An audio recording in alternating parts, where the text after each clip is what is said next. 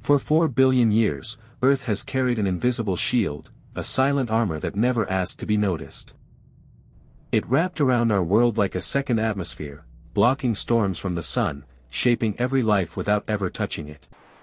And because it was invisible, we assumed it was eternal, a guardian we never questioned.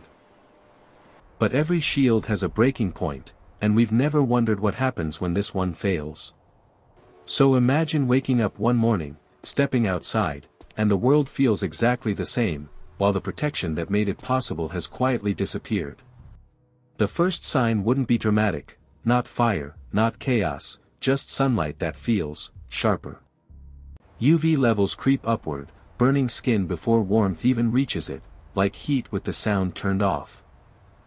Compasses begin to drift, hesitating, wobbling, like they're trying to recall where north once lived. Birds spiral off course, migrating in broken circles beneath a sky that no longer gives instructions. Satellites blink in and out of signal, tiny white sparks across orbit, as if the sky is developing static. And faint, ghost-like auroras shimmer at noon, a sky whispering a warning, and what it's trying to say is only the beginning. Then comes the first real blow, a solar storm strong enough to touch the ground. With no magnetic field, the solar wind tears straight into the upper atmosphere, stripping oxygen and nitrogen away, molecule by molecule. The ozone fractures like cracked glass, UV pouring through in invisible sheets. Half an hour outside leaves skin flushed and stinging, as if sunlight has learned to burn deeper than it ever should. Power grids choke with electrical noise. Transformers hum, crackle, then burst, and entire cities exhale into sudden darkness. GPS collapses worldwide. Aircraft lose navigation. Shipping routes fade from every map. Phones flicker and fade. The internet unravels in pieces. And the sky, once blue, drains into a pale, electric white that feels wrong to look at. And slowly, it becomes clear, Earth is no longer protected, it is exposed. Every satellite we depend on drifts closer to failure, fried by relentless radiation. Air traffic halts.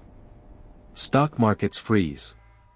Global trade grinds to silence, as if the world is unplugging itself one continent at a time. In the oceans, the first victims appear, microscopic plankton, DNA shredded by UV like delicate film left in the sun. The water darkens in some places, turns strangely clear in others, a sign that the base of life is dissolving. Without them, the marine food chain collapses downward, falling level by level like a tower losing its base. Weather patterns twist as the ionosphere destabilizes. Lightning falls from clear skies, bolts striking out of nothing. Cities ration power, then water, and then the number of hours people may spend under the open sky. Earth begins to resemble a younger, harsher planet, a world life once feared. Human life redraws itself. People abandon open streets for underground corridors, shielded shelters, and radiation domes. The UV reading Schools is shift safe, to night schedules, finally. where UV levels are I know, lowest let's and hit the children can step slides. outside Wait for without me. fear. Wait for me. The Kids play ceiling is beneath moving artificial again. skies, while their real Race sky you to waits the blue outside like spot. something hungry. Some stare out the dome windows, watching sunlight they aren't allowed to touch. A new medical world rises around solar injuries, skin cancers, eye damage, genetic mutations, racing across generations. And sunlight, our oldest ally, feels predatory, like a gentle thing learning how to hurt. We rebuild our routines around shadows, moving from one pocket of darkness to another, as if daylight has become an ocean, and we're learning how to swim again. Cities glow brighter at night, not in celebration, but because night is the only time we feel human.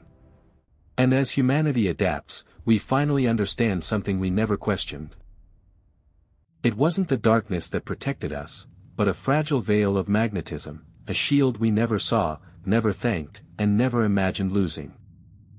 Because the sun didn't change. We did, the moment our final line of defense disappeared into silence. And in that silence, we finally learn what it means to live on a world that must protect itself, without its oldest guardian.